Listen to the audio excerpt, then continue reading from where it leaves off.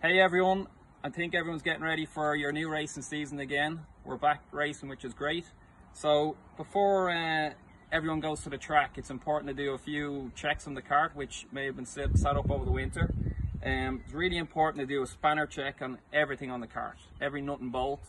Couple of things that you should look for. Just check that you're getting full throttle, and also that when your throttle's at full, it's also hitting the stop. To check for full throttle, we just tension the cable and see if we get any movement at this point. So here it's obviously set to full, but check that you have any, if you need to tension the cable anymore. Important also is the brake. Your brakes are really important, so just hold your hand on the brake to make sure that the pads are in good condition. Every nut and bolt on the steering, it's important to check. If you have laser aligners, it's a good time before the season starts to give it the full bill of health and check the alignment.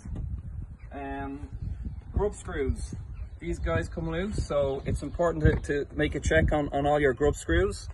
And this year with our new FM22 carb, we're using a new air filter.